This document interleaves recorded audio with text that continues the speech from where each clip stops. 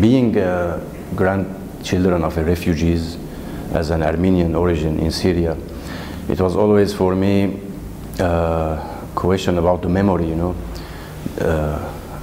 It was always thinking about the memory, why I'm here, why I'm there, what's happening in the history, and these questions that demand you to search about the pictures. So when I was a child, there was a big book in our home. It was so many cruel pictures, violent pictures in the Armenian genocide period. Cutted heads and a lot of very violent pictures, real pictures of course, from that period in 1915 and in this period. So my relationship with the images, with the picture, with the memory began to shape itself in this, when I was very real child, you know, 7 years, 8 years, dealing with these pictures. So, and then I was always looking for films in the TV, no comics, only films, even if it's bad film, I can see it 100 times. So I don't know, I can answer like this. My relationship with cinema began in a very childhood, very early childhood, and for these reasons. You cannot say, yeah, you cannot answer this question because it's, you know, it's about your cells, your blood is, not only your mind is dealing with all this, you know, your body is dealing with all this. So maybe the influence was very emotional because when you are a child, you are very emotional. So the emotional part of the relationship with me as a child and with the pictures and images began in that moment when the emotion and the mind is reacting with each other and dealing and interacting with each other to produce something. So I cannot give an answer how influenced exactly, but I can tell that it's about all the body, how it's reacting with all this. So even when I'm trying to do films, when I'm trying to catch the camera, it's not only my eyes, or it's the hand, it's the body, it's dancing, it's feeling, it's like you are droning, like you are fired up. It's about whole reaction, about not only mind. Okay. It's exactly to the lack of a starting point and the lack of where to end. This is the idea that came first, you know, because for me it's very difficult to say why I'm doing a film, how I'm doing a film, for whom I'm doing a film, for what I'm doing a film. So all these questions that making me do something, and this question led me to do this film that I am screening now in Torino Film Festival as a premiere. It's all about the process of life. It's about the process of doing artwork and the process of doing something that it's not a product. It's about life. It's about ourselves. It's about being.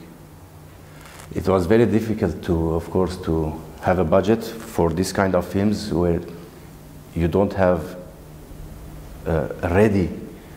written something that you are giving to someone to give you money, because it's a process and you are, every day you can change in your film and you are dealing with your friends or your actors and your actresses. So it's not about, okay, ready ideas, ready scenario, and I will do that. So they don't risk to give you money. So I did all this without money. Fee of $100, you know. But this thing, very important for us who do this film, was very important point that you are resisting the mainstream, the main industry of how to do cinema, because the cinema cannot be industry. It's art. It can be art. So how I can resist the commercial part of all this market, how I can really resist this, because if you want to do a film, you only need a small camera like this, and you will do a film. If without money or with money, you know. And without money is more real for me. But I have to live, of course I have to live. So I'm trying to work anything to do real independent film. And this is a big problem. I think so many filmmakers, so many cinema lovers are trying to do films and they cannot find budget. And this budget matter is really dangerous, you know. The capital is eating us in every field of life, you know. In art, they took everything and they turned it to products. Okay, let me see you a product from Syria. They are crying, they are dying. Come and see. No, this is not the answer. We have to move. I cannot move for myself or with my few friends and resist this big thing. But I believe that one day we will resist this and we will give the art its aura, its power again, and not be only, okay, I saw this product yesterday and I eat this yesterday and I had Coca-Cola yesterday.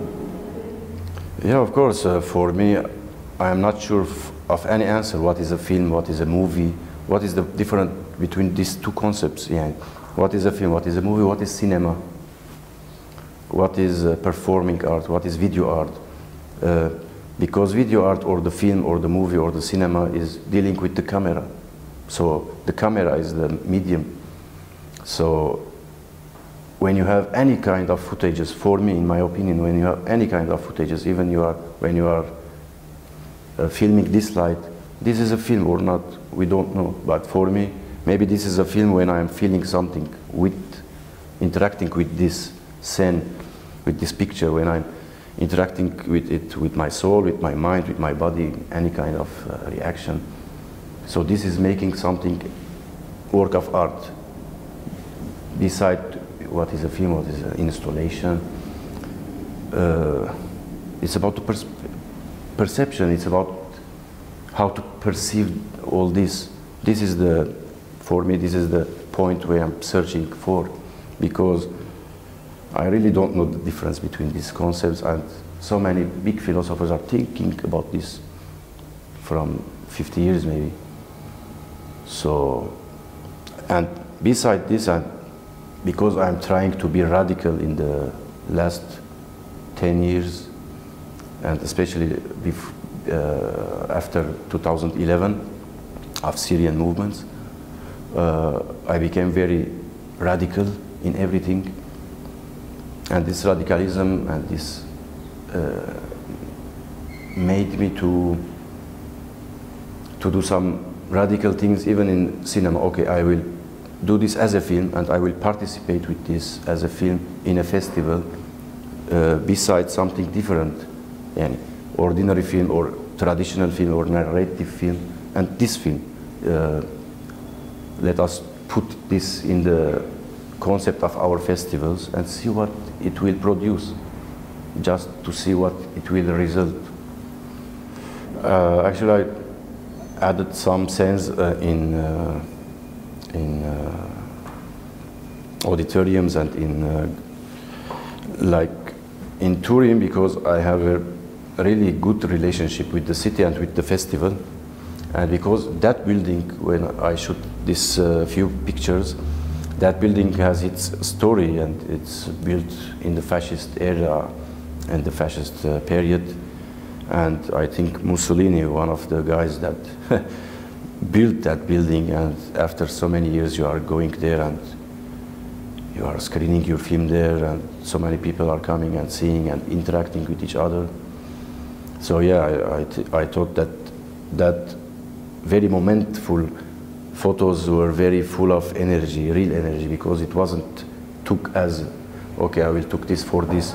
No, it was just taken in that moment, and it was, for me, full of aura, full of energy, full of real thing. I can say the cinema for me is drowning in time. Drowning in time without dying, maybe. But it's, of course, something dealing with time, which is our God, I think, our real and only God. we can see it, we can feel it, we can touch it. It's the time, and we cannot deal with it. It will deal with us. Like cinema, you cannot deal with it, it will deal with you, because the cinema is moving your life, not you are moving your cinema. If you are really do, this is what Tarkovsky said once. I don't know if I am doing film or the film is doing me or something like that. So it's about time, you know.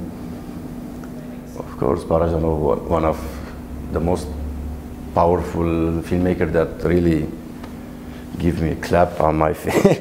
No, you can be free when you are doing art. Just be free. Just be yourself and just dance with the cinema, dance with the camera, dance with the actors, dance with the time, dance with the death also, because he was a really free man. And I like all the people that I really like. They are the people who suffered a lot in their life. Like Parajanov, he spent so many years in prison for being free and for being free imagination and free soul and free will.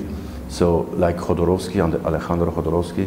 But actually when I am quoting them, I like to quoting them in a direct way. In my previous film, I quoted 2 scenes from Alejandro Jodorowsky's El Topo, and I put it in my film. And I just want the people to see that I am not quoting it. I am interacting with him, and I am I want his help. I want their help more than their influences.